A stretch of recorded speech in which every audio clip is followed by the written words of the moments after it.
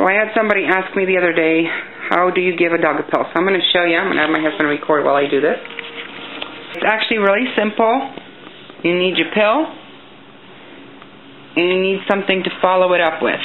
So here we have some chicken broth with rice.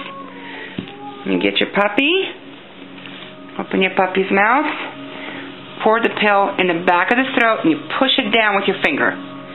Then you grab a little bit of that, and you pour it in the back of the, kind of in the middle of the mouth. And that's pretty much it. All done. Swallowed.